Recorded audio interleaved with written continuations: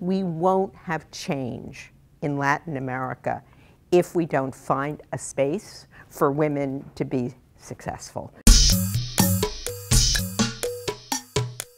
You know, women make 70% of the decisions, of the purchasing decisions, in some cases more, in the household. But you don't find women as CEOs of companies, you don't find women in boards. You find that 50% of the young people that graduate from university are women. But as you go up, 50%, and also in many companies, 50% of the people they hire are women. But someplace between there and the top of the pyramid, they get lost.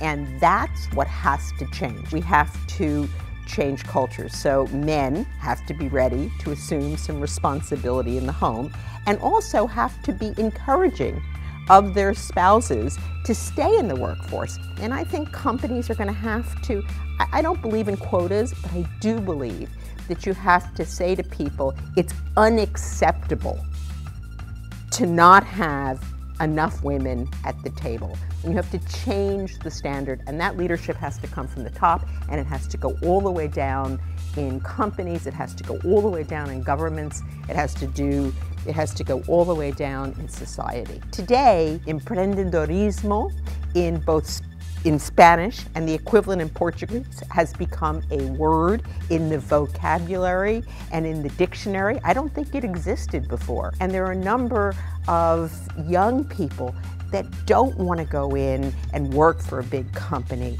but want to be an entrepreneur. When these small companies, or these entrepreneurs start small companies, it also inspires a generation of not high-impact entrepreneurs, but people that want to start small and medium-sized businesses.